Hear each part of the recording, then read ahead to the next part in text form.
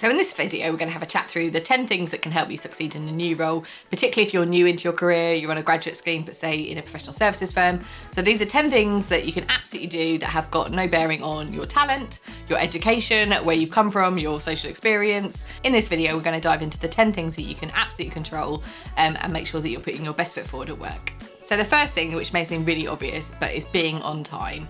And obviously this was more important in the physical world, where quite often we'd have graduates who turned up late because they underestimated how long traffic would take or a route to a work or client. But being on time is like #1 rule. In fact, like if you can, be a bit early.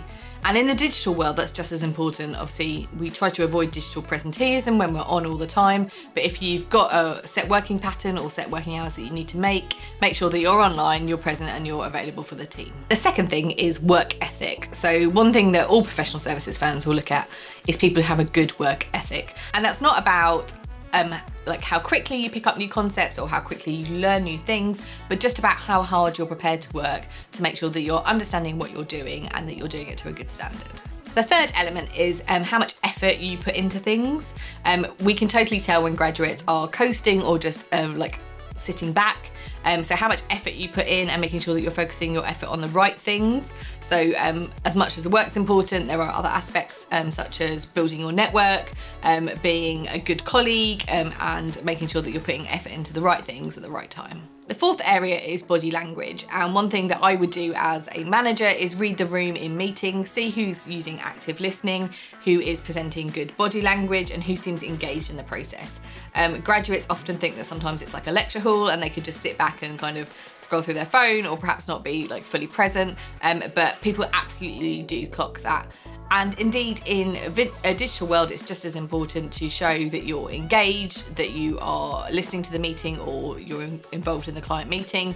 You can't just sit back or turn your camera off, like people will notice that. So making sure that you're using good body language and active listening techniques. The fifth area is energy and enthusiasm. So we don't want someone this isn't The Apprentice, we don't want someone who's over the top, but what we do want is someone who shows enthusiasm and is glad to be there.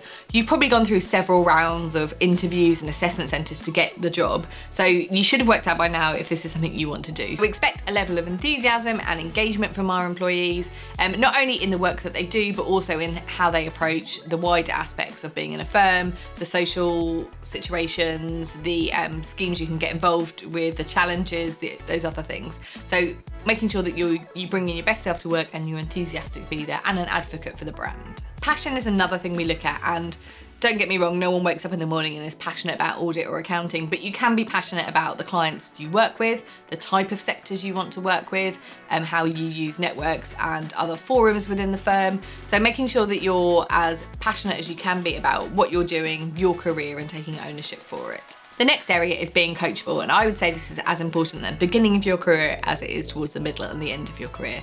As a graduate, you're going to be taking multiple streams of feedback from different people, some of which might be conflicting, but you need to be coachable because you are not the finished article. You've got a lot to learn, and both with your professional studies, but also with the type of work that you're doing, the clients that you'll be working with, the teams that you're working with. So making sure that you can be coachable, that you can take on people's feedback and areas for growth in a positive way, and use it as a tool to approach your work in a better way going forward.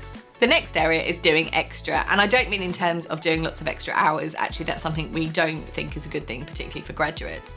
But what I am talking about is making sure that the product that you're turning out is at the highest standard it can be. So sometimes it's worth taking the extra time just to make sure it's proofread, it reads properly, you've included relevant graphics, everything's referenced properly, and just make sure that it has as little work that needs doing it by those who are reviewing it as possible. So we can all get to 80%, that's not difficult, it's just making sure that you're doing the extra little bits that will polish your report, polish your work, and get it over the line. And the final area is being prepared. If you're going into a meeting, make sure that you've done your preparation, either with a client or another team member. Just turning up and winging things is not kind of acceptable in professional services. You need to have made sure that you've done your prep and that you're ready to go. And equally, when it comes to performance reviews, your coaching meetings or your one-to-ones, make sure that you've got a list of things you want to discuss and that it's not a one-way conversation with your manager. So those are 10 things that will help you succeed in a professional services or any other graduate role. I'd love to hear what you think, or if you think I've missed something, leave it in a comment below. My name's Liz, I'm a partner in a large accounting firm, and my channel Simplification teaches you the tips, tricks and hacks to help you navigate your career.